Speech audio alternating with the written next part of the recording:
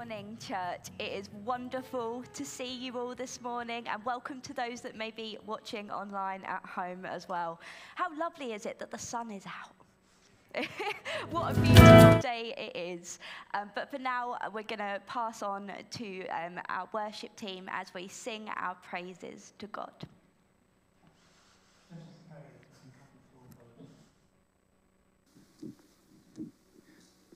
We thank you, Lord, for your love to us. We thank you that you have brought us here to come and sing your praises together. We praise you, Lord, for your grace to us. We don't deserve anything, but you have shown us your love. You have forgiven us your sins when you died on the cross for us. We have so much to be thankful for, Lord. And we pray that you will inhabit our praises now. And we pray that you will help us to learn from you as we listen to the sermon. We pray, Lord, that you will help us to show love to each other as we meet together before you. In Jesus' name, amen. And our first song is Only by Grace.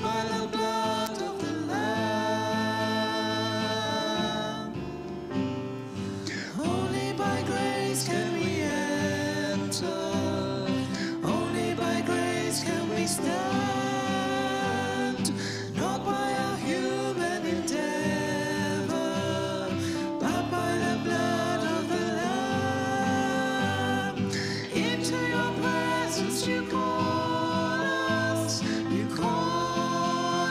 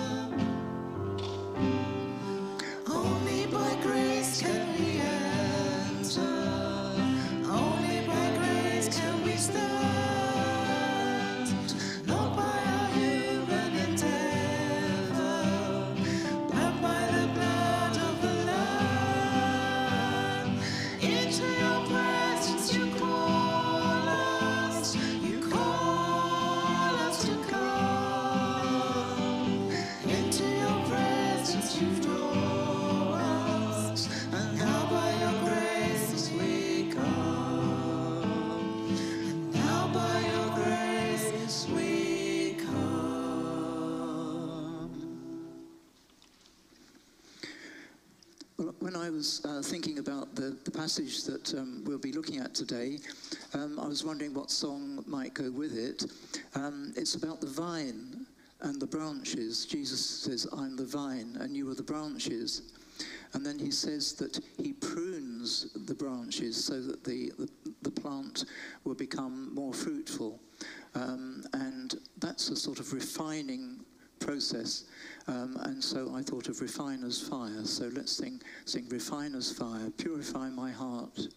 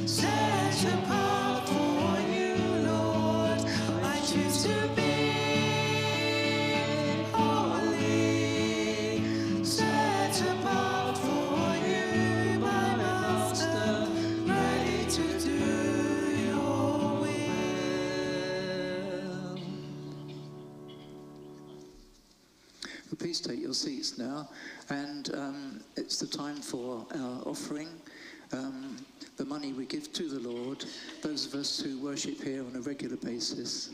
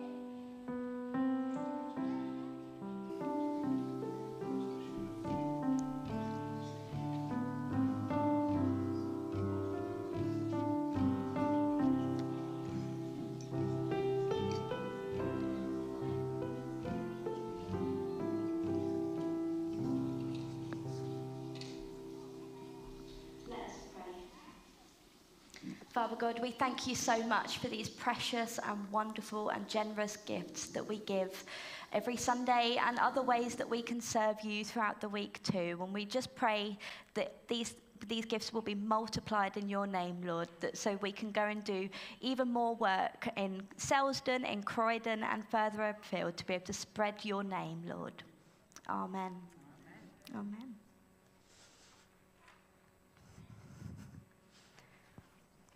Hello, everyone. Am I on? Okay, lovely. I'm going to invite Tamsin to come and help me, if that's all right. You may have heard the tune just now that we were playing during the offering. You may have recognised the tune, but our Minister Trevor has written some new words to that tune, especially for next week. And yes, it's the coronation next week. And I don't know if you need those. And Trevor's written the words to a tune that you'll know, which was I Cannot Tell, or you may know it as another song. And we are going to just run through it this week, so we're all ready and prepared to do it for next week. So, children, some of you might think, oh, there's an awful lot of words here. I'm not sure if I can read all these, but I quite like to listen.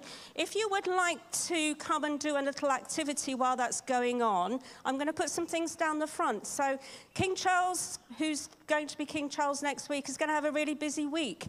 Maybe you could just come and colour something for him.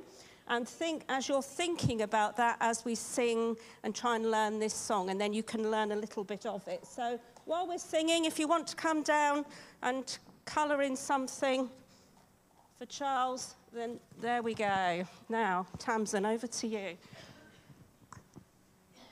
you going to give me a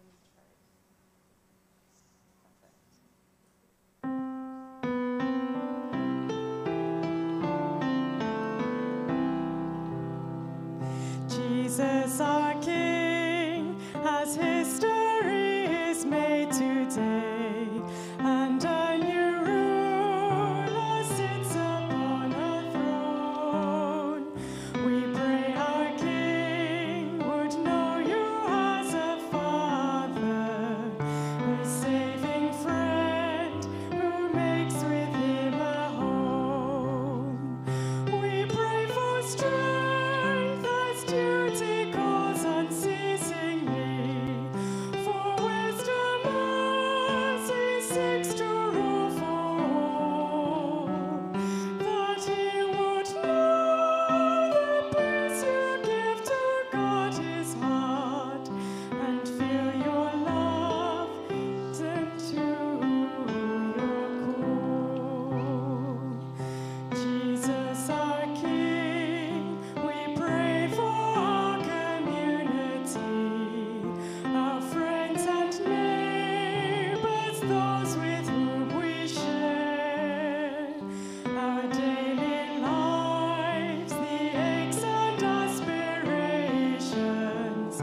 We pray that all would come to know your care. The friendship longed for by the lost and lonely, the hope and comfort sought by those in grief, the safety sought for the streets we walk upon, the end of doubt and birth of new belief. Jesus our King, we lift to you our nation, a union strained, our country counting costs of lockdown years, of politics divided, of hope mislaid and trust that has been lost. We ask for peace, for love, for understanding, and more than this, a church revived, refreshed, that in your strength brings peace and seeks forgiveness, that through your Spirit blesses and is blessed.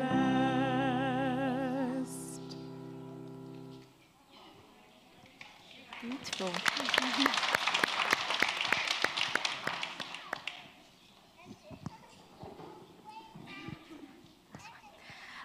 Okay, so in just a minute, we are going to watch a video. And in this video, it's talking about some really important things. It's talking about safeguarding, how we can keep everyone safe when they're here in the building, and what we can do to make sure that they are safe at all times. So what we're going to do is watch this video, and then afterwards, Dawn and Sally are going to come and speak about it afterwards.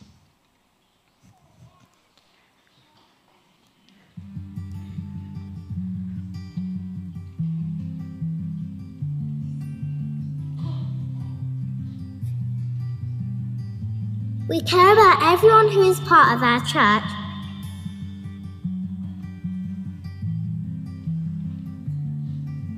We know that every one of us is precious to God and that each person deserves kindness and respect. This mirrors what the Bible says. As we have opportunity, let us do good to all people. Galatians chapter 6, verse 10.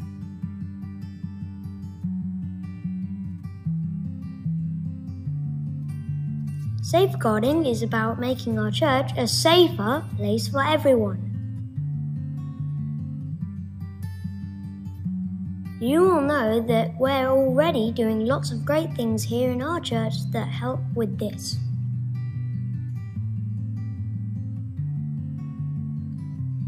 We have several people in the church with special responsibility for safeguarding.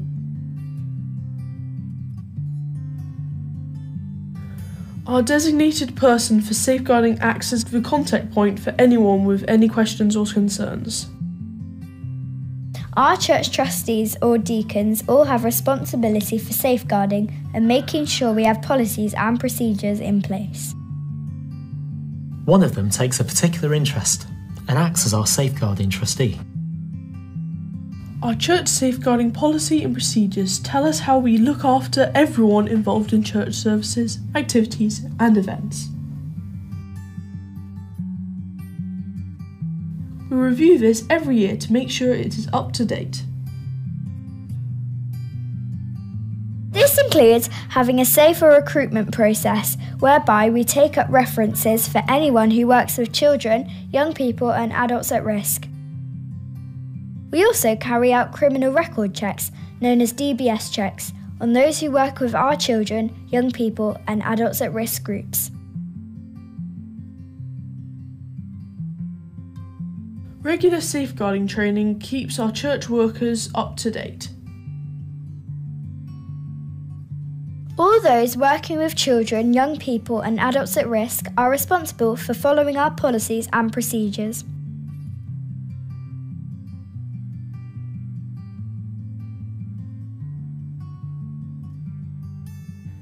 If you are ever concerned for yourself or anyone else in the life of the church, speak to the designated person for safeguarding for advice and support.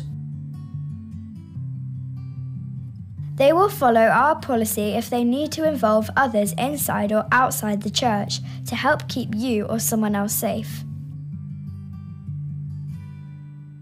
Please don't keep a worry or concern to yourself.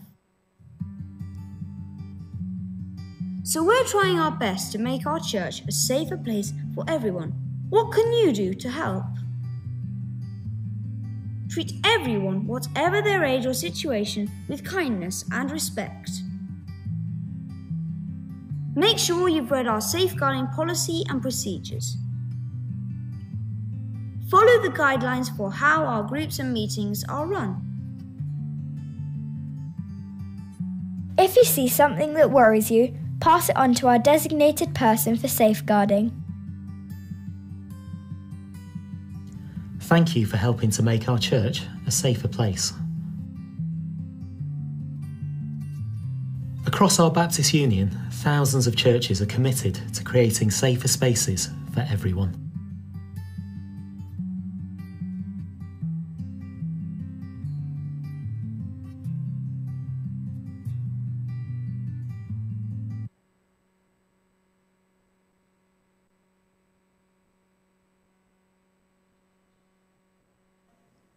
It's good to have you again this morning. I'm just reiterating and probably reinforcing and enabling you to be aware of some of the things going on already in the church.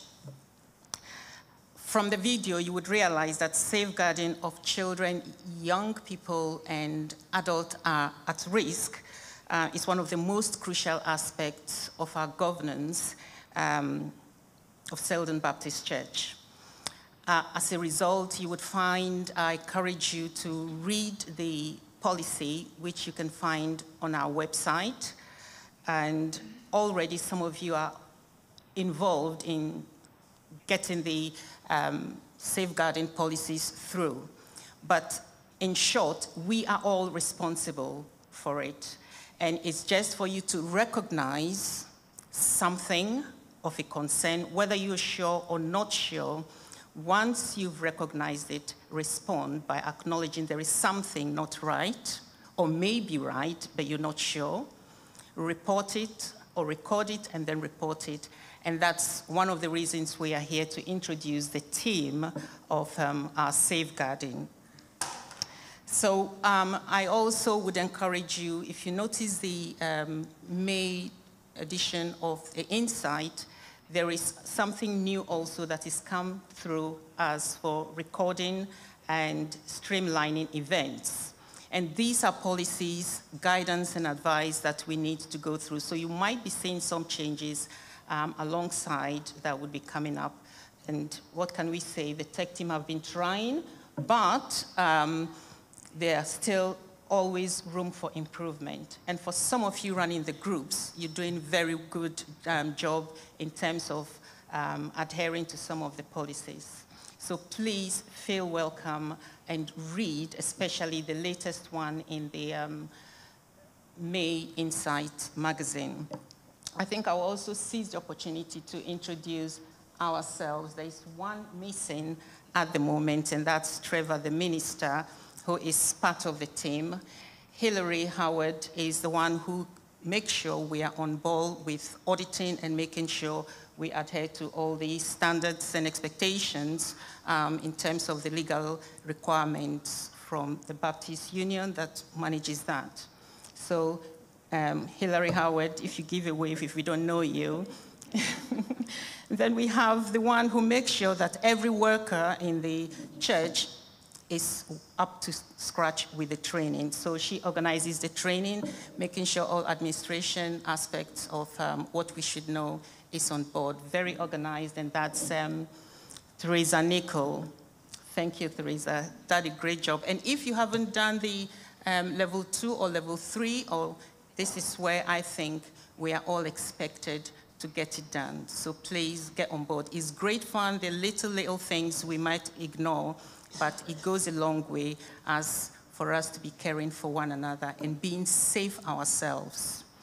Then we have Dawn Cox, who is the deputy designated person. She, in fact, does all the administrative work. And she also is very hot on the DBS, which she will be talking about later on. I am the one who does the creme a la creme aspect of things.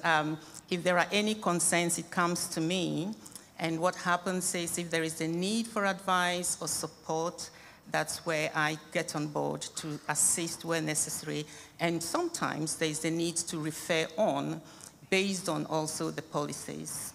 So there's a huge transparency monitoring and auditing system that goes alongside.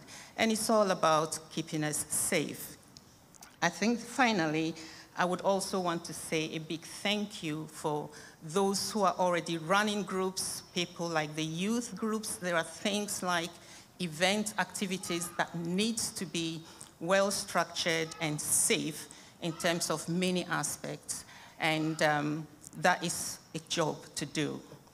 Same also, so I think you, Katie, is one that we actually, especially because of Kate, have to keep an eye on, and she's doing a great job on that. Then you also have Hilary West, who is just taking another challenge. She also has a lot to monitor and make sure things are done and safe in place. Legalities is just another complication when it comes to that. And I would say also the tech team, there is one thing about recording, live streaming, and events. I say read again, it's about the press, and they're doing wonderful in terms of trying to safeguard and keep. So thanks to all of you, especially those running groups as well. There are other aspects about health and safety, which is all linked. I want to say thank you. But for you who may not feel you are doing, or you're doing nothing, if you notice something, it's all our job to do that. So on that note, I think I will pass on to Dawn, who will be talking a bit on the DBS. Thank you, Dawn. I'm a lot shorter. Okay, so very briefly, they said a bit about the DBS checks on the video you've seen, but it's a vital part of our church's safeguarding approach. And it's a way of checking someone's criminal record, and it helps us to decide whether the person is suitable to work with our children, young people, or adults at risk. And it actually also serves to protect you as you volunteer serving our church. DBS stands for Disclosure and Barring Service, and it's a government agency that carries out our DBS checks. They used to be carried out by the Criminal Records Bureau, which was the old CRB. Many of our church workers have had their DBS checks. But if you have agreed recently to become a volunteer, whatever your role, you may need a DBS. However small you think your volunteer role is, you might be very surprised to know that you will need a DBS check.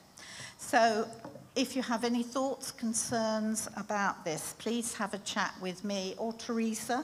We do the DBS bit together, and we can, help you work out whether you need one or not. If you are volunteering already, I will be on your case because I have people I still need to check up with whether they have one.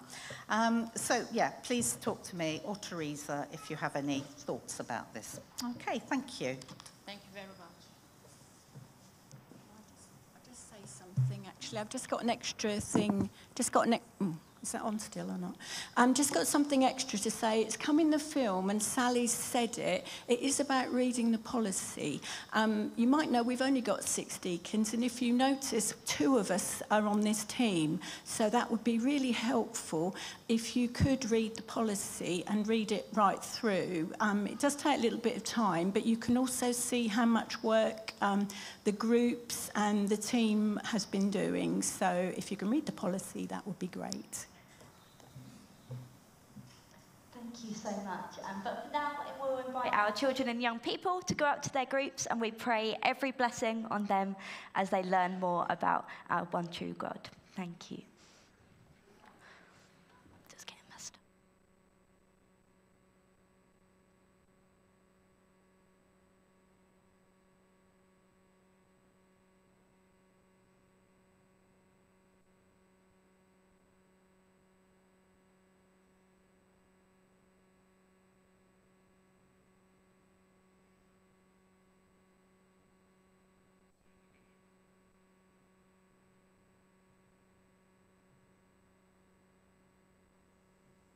Thank you, John. Morning, Selsdon. How are we? Oh, we're awake. That's good.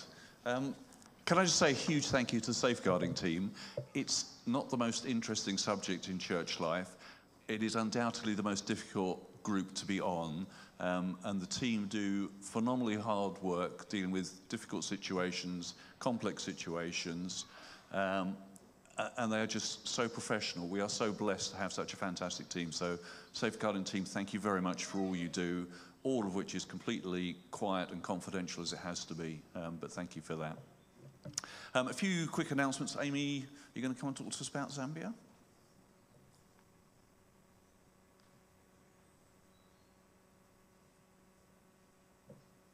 Good morning.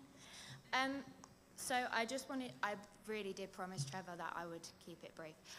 So obviously last September I went to Zambia working with a charity called Footprints, and as I have explained a couple of times, they work with children who are living and working on the streets to get them into safer situations, whether that means getting them back reunited with their families, or getting them into a safe house or a boarding school or a children's home, just depending on their ages, their gender, and what they need personally.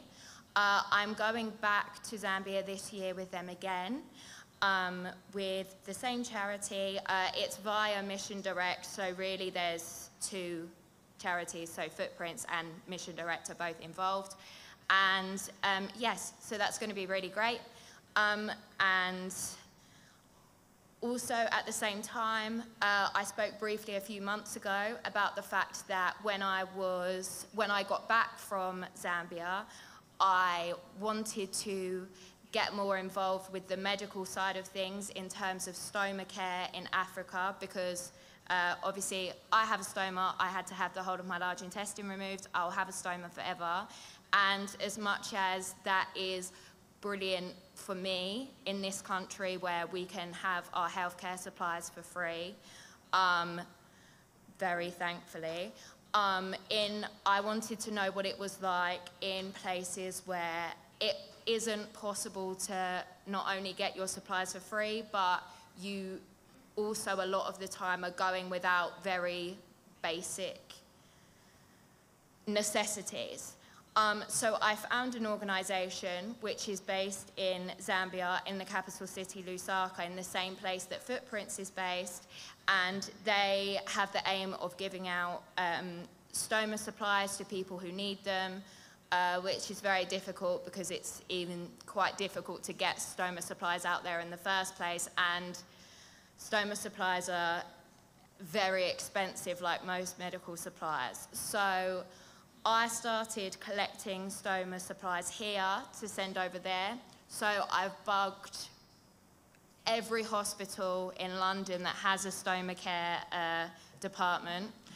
I've found the email addresses for all of them. The ones I couldn't find the email addresses for, I sent them a physical letter. And then, because I have quite a lot of friends outside of London, I was like, brilliant, I could bug loads more hospitals by recruiting all of my friends to help me, which has actually worked out quite well. So, yeah, so far I don't drive either, so when I'm going to collect these things, I'm taking like my empty suitcase to like St George's and Lister Hospital, which is in Stevenage, and I'm going to Poole Hospital next week. So they're always like, oh yeah, do you have a car? It's just like, yep, someone will definitely be picking me up. And really, I've just got like my gym bag and my big suitcase.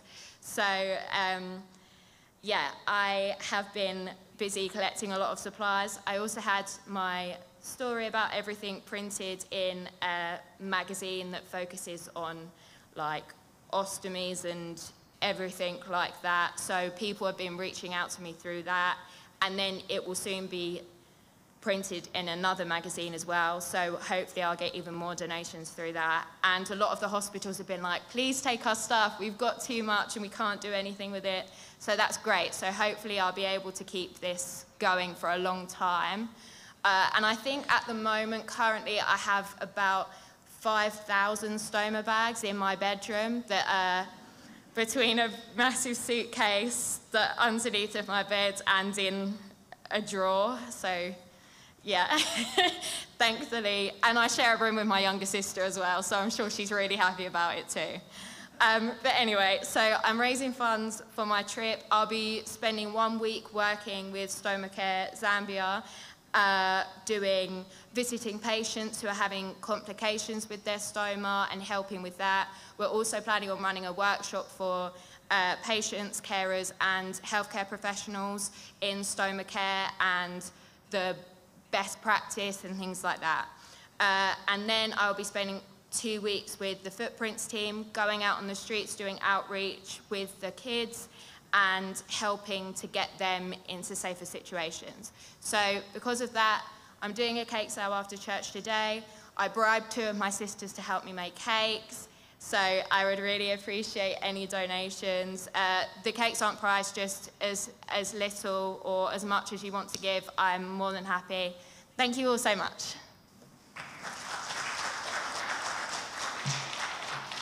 Wow, amazing. Thank you, Amy. A couple of other little things. It's the coronation next weekend, obviously. We're having a breakfast here on the Sunday morning. So if you're interested, there's a sign-up sheet outside. If you can sign up for that. It's starting at 9:30, not 10 o'clock, as was mentioned in a few other places. So 9:30 next Sunday. Do go and sign up if you're interested.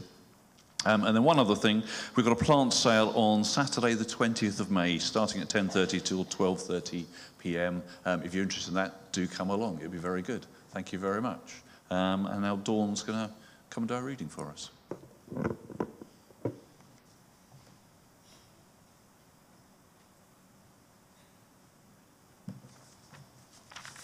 Morning. The reading today is from John 15, verses 1 to 17. I am the true vine, and my Father is the gardener. He cuts off every branch in me that bears no fruit, while every branch that does bear fruit, he prunes, so that it will be even more fruitful. You are already clean because of the word I have spoken to you. Remain in me as I also remain in you. No branch can bear fruit by itself. It must remain in the vine. Neither can you bear fruit unless you remain in me. I am the vine, you are the branches. If you remain in me and I in you, you will bear much fruit. Apart from me, you can do nothing. If you do not remain in me, you are like a branch that is thrown away and withers. Such branches are picked up, thrown into the fire, and burned. If you remain in me, and my words remain in you, ask whatever you wish, and it will be done for you. This is to my Father's glory, that you bear much fruit, showing yourselves to be my disciples. As the Father has loved me, so have I loved you. Now remain in my love. If you keep my commands, you will remain in my love, just as I have kept my Father's commands and remain in his love. I have told you this so that my joy may be in you and that your joy may be complete. My command is this: love each other as I have loved you. Greater love has no one than this, to lay down one's life for one's friends. You are my friends if you do what I command. I no longer call you servants, because a servant does not know his master's business. Instead, I have called you friends, for everything that I learned from my Father, I have made known to you. You did not choose me, but I chose you, and appointed you so that you might go and bear fruit, fruit that will last. And so whatever you ask in my name, the Father will give you. This is my command: love each other.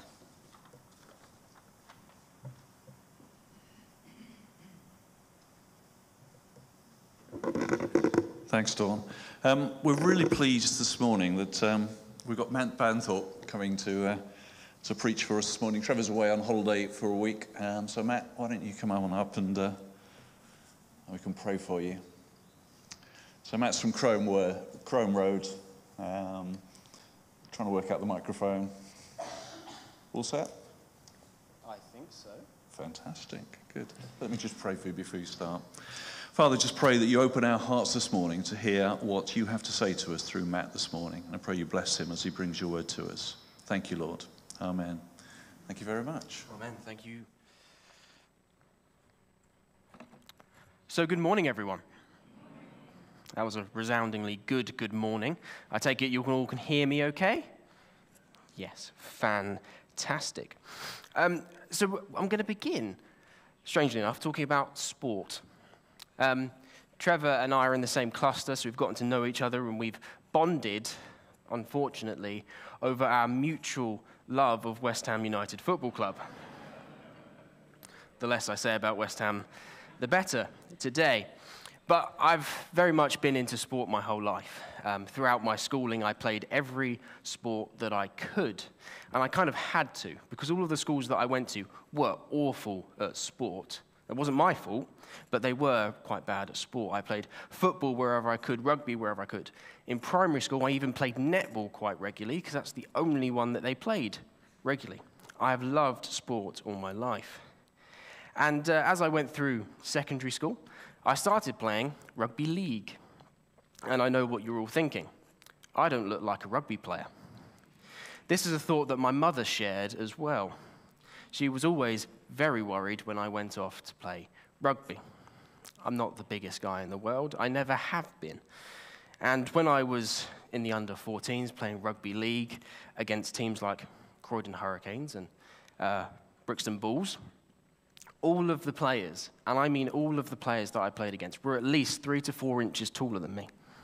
Some of them had beards. This was under-14s, remember? My mother's worst fears did come true one day when she had to get a phone call to come and pick me and my dad up from Brentwood Hospital because I'd broken my hip playing rugby. Yeah, that wasn't even the worst injury that happened that game, but I won't go into that.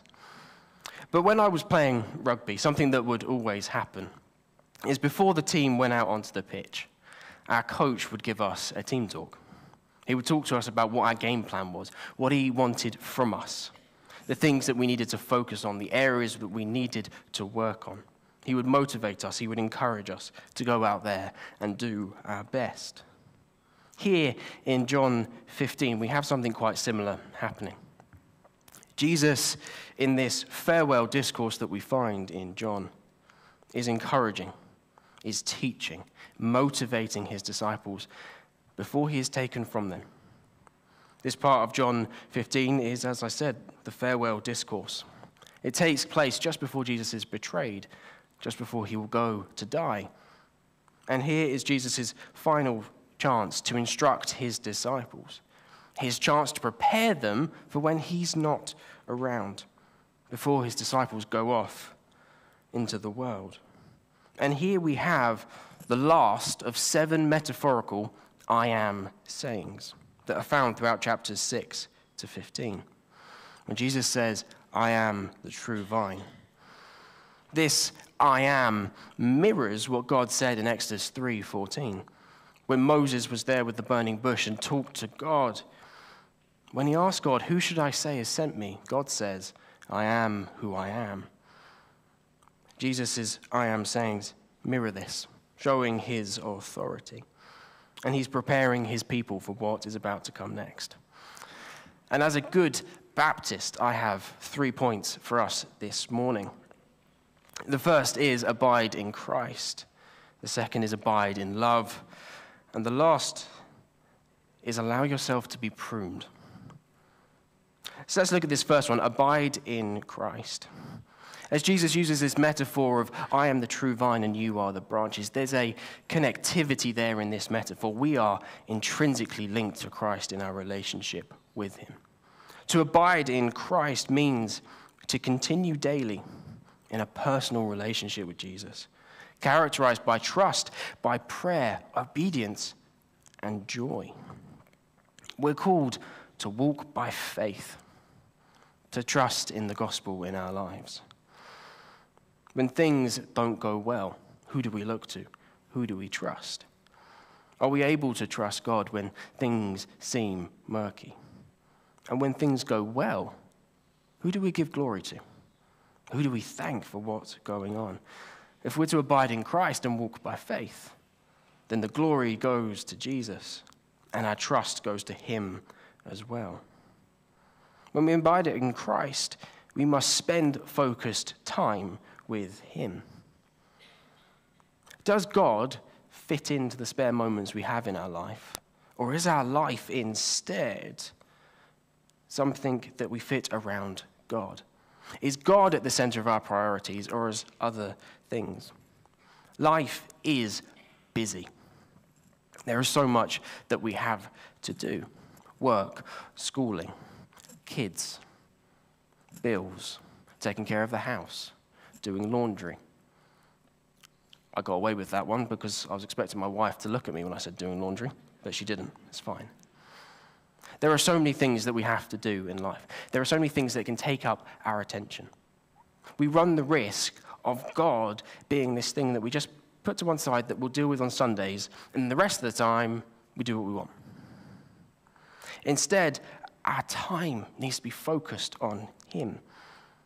The time in our week has to be intentional in our relationship with God. And when we do that, we'll engage in intentional actions in our lives. When we focus our time, we'll do these things. We'll read Scripture. We'll pray. We'll live in the community. We'll fight sin. To abide in Christ is to have a relationship with him. Are we praying to God? Are we reading his word? We sit at a point in history where we have more access to the Bible than ever before. Back in Jesus' day, towns, villages that were teaching on the scriptures may have had a scroll that was completed, one of the prophets maybe. And what would be common practice for disciples to do is memorize them. If we went among the disciples today, one of the things that they would ask when they see our Bibles is, how much have you memorized? You have so much of this. They had so little. How much do we know by heart? Don't worry, I'm not going to test you this morning. But how well do we know our Bibles? When we're asked questions by friends or families about faith, about God, about morality, are we able to give them answers? Part of abiding in Christ is knowing him, knowing his mind, knowing what he wants for us. Abiding in Christ should affect every part of our life.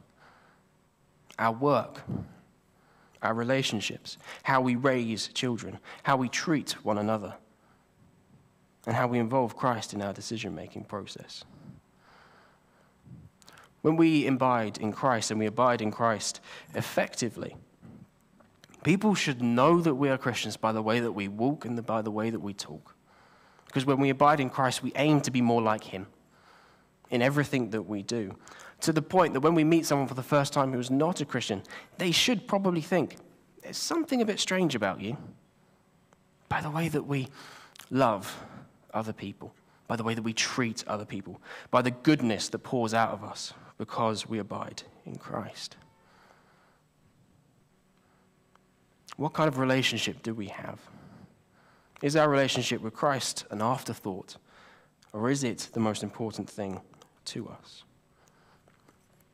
In this passage, Jesus commands us to love one another as I have loved you.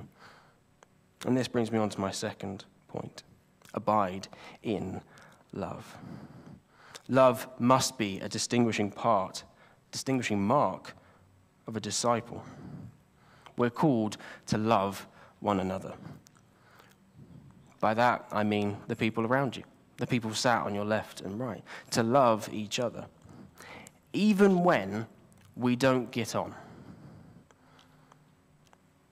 The way that my wife and I put this when we have disagreements, it happens, we're married, usually it's my fault. I haven't put the washing out, I haven't unloaded the dishwasher, something like that. I've touched one of her plants and they've died mysteriously. It happens, I don't know what happened.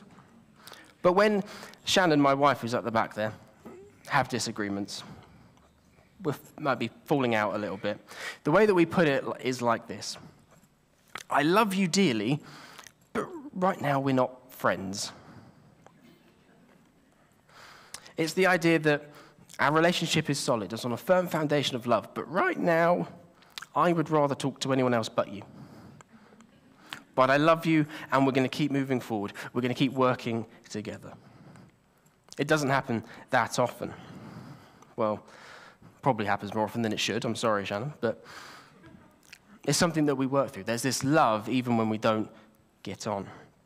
We need to show the same sort of love for each other.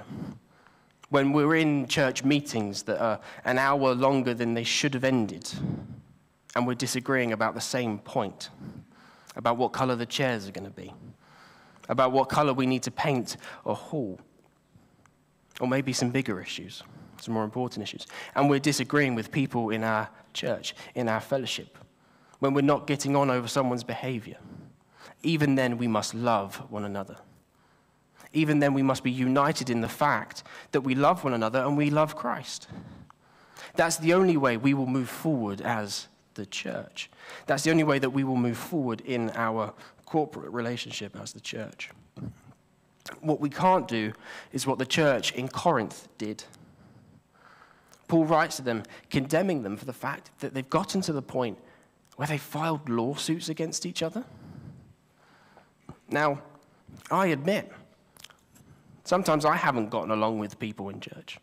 When someone's taken the last bit of quiche at church lunch. You know? But I've never gotten to the point where I feel like I need to file a lawsuit with someone. And I hope and pray that you haven't either. But the early part of the early church that we find in the New Testament is a guidebook on what not to do in a lot of places.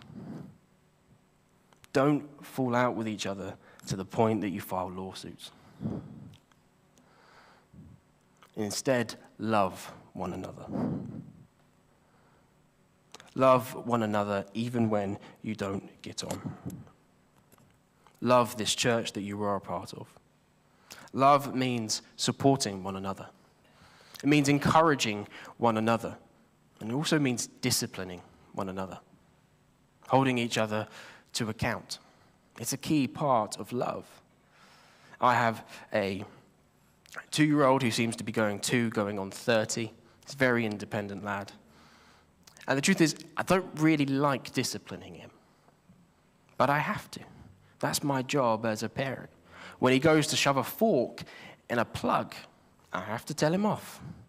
When he tries to jump off of a sofa that is far too tall, I have to discipline him, even if I was the one who originally jumped off the sofa.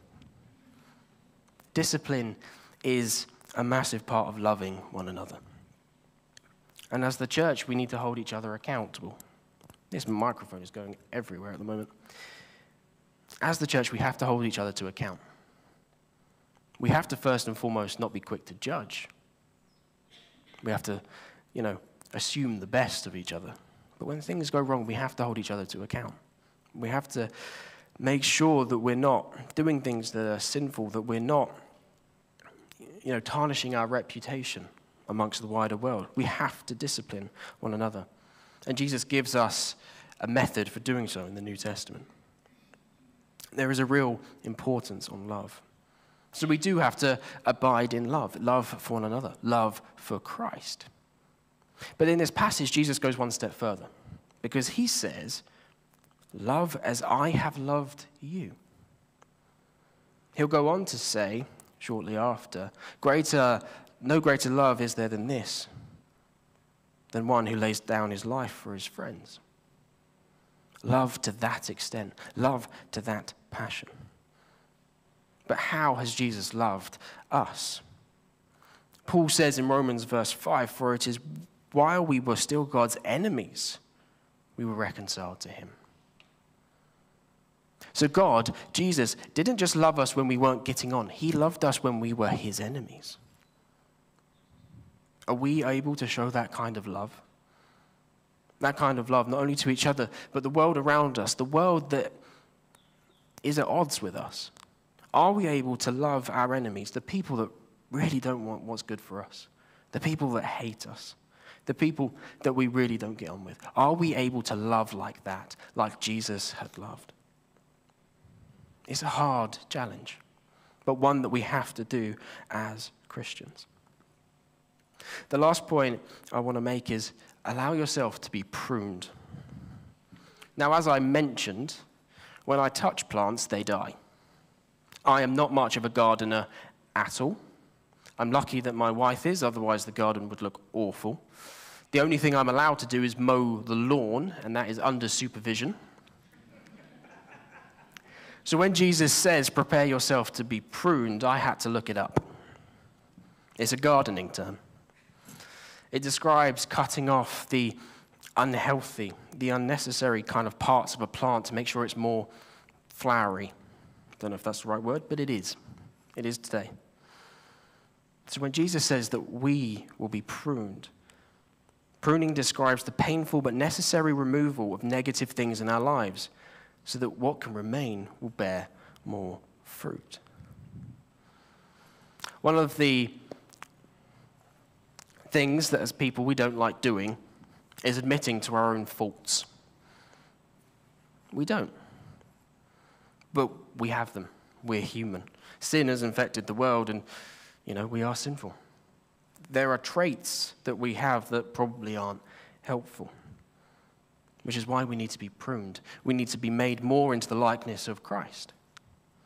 By this point in the passage in John 15, pruning has already taken place within the disciples.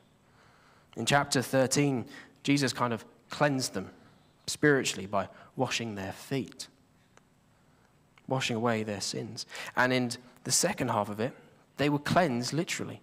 Judas was removed from the group, someone who was toxic to them.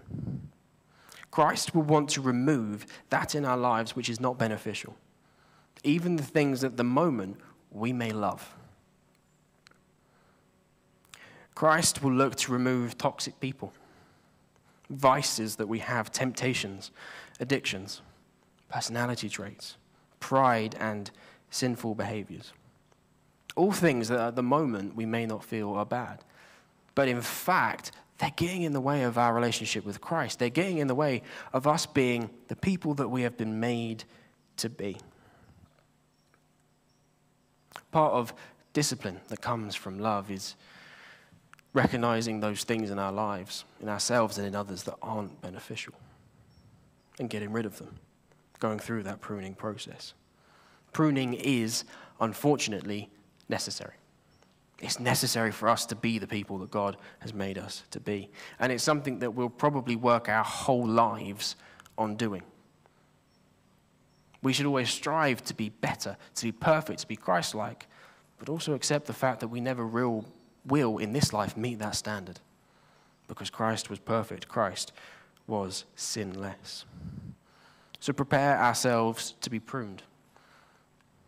And we have to prepare ourselves. We have to allow ourselves, because pruning isn't going to be comfortable. It's not going to be nice. Those toxic parts about us, the toxic people that we may surround ourselves with, we tend to like them. We won't want to get rid of them. It will make us uncomfortable. But what's the point of all of this?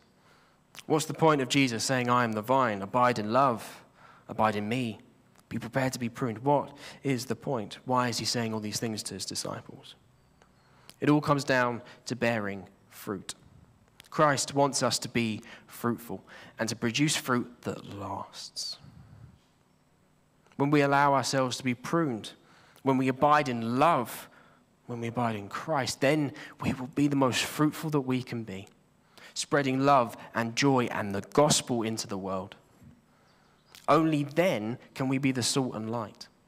Only then can we make a positive impact on the world. So what we need to ask ourselves is do a little bit of reflection. What's my relationship with Jesus like? Am I quick to love and slow to anger? And does my love show to the people around me? And am I in need of pruning today?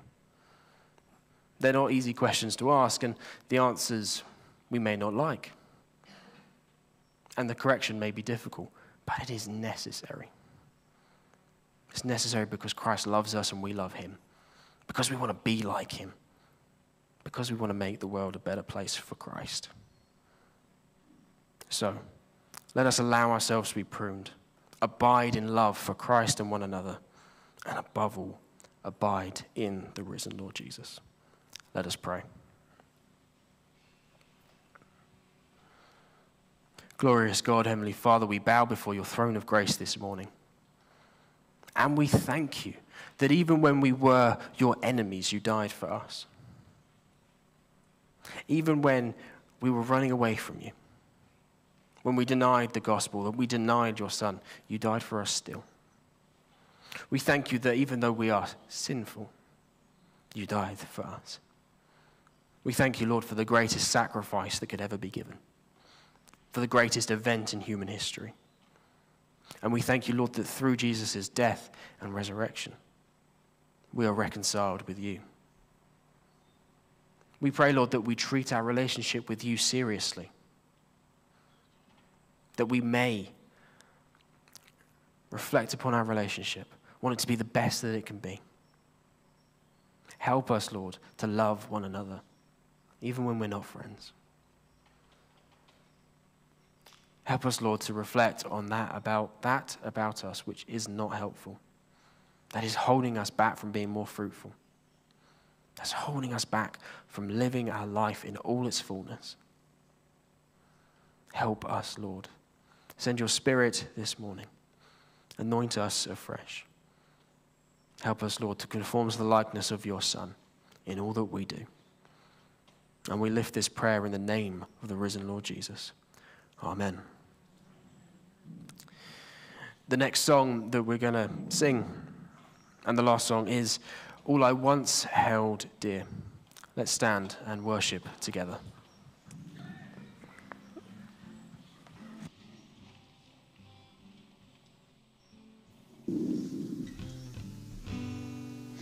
All I once held dear, built my life upon, all this world reveres and was to own. All I once thought gain, I have counted loss, spent and worthless now, compared to this. Knowing you, Jesus, knowing you, there is no greater thing. You're my all, you're the best, you're my joy, my righteousness, and I love you, Lord. Now my heart's desire is to know you more, to be found in you and known as yours, to possess by faith what I could not earn, all surpassing gifts of righteousness. Knowing you, Jesus, knowing you, there is no greater thing. You're my all, you're the best, you're my joy, my righteousness, and I love you, Lord.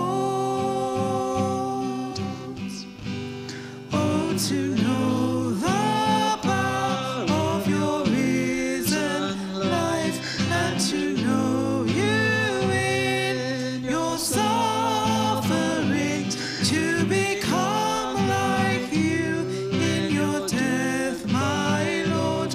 So with you to live and never die. Knowing you, Jesus, knowing you, there is no greater thing. You're my all, you're the best, you're my joy, my righteousness, and I love you, Lord. Love you, Lord.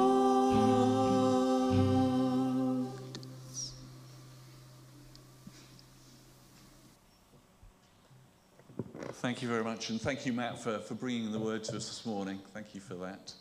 We have tea and coffee this morning afterwards, as normal. Do come and join us. It'd be great to have a chat with you afterwards. Tea and coffee served through there. But as we finish, I'm just going to pray for a blessing upon us all. Pray, Lord, as we leave from here this morning, that we will know the limitless love of you, that it loves us no matter who we are, what we've done, where we are, or where we go. Pray, Lord, throughout this week that we will abide in you. And pray, Lord, that if your tender pruning comes upon us this week, we'll be open to receive that, knowing how much you love us. Be with us all as we go from here. Amen.